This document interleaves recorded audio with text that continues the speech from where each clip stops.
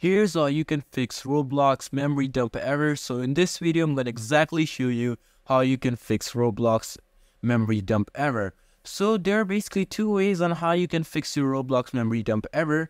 So the first one is obviously you can just go ahead and see your Roblox player and you can go to their properties. So if you don't have your Roblox player, it's basically okay. What you have to do is just basically go to run first and search up temp. Once you go to temp, here you'll see all the junk files right over here. What you need to do is just first of all delete all these junk files. Press skip on all these ones which are not useful.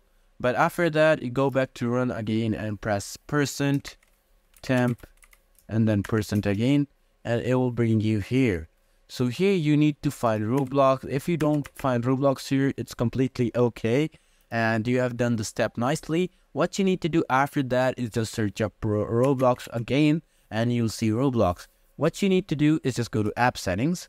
Once you go to app settings, it will bring you right over here. So first of all, background apps is off. It's basically up to you. You want to set it turn on and off. But down here you will see terminate.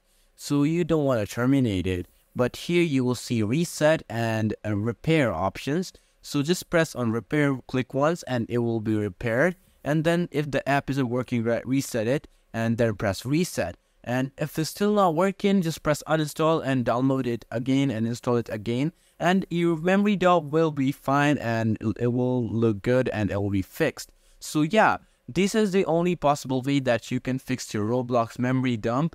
And yeah, this is the most accurate way. So I hope I helped you guys out.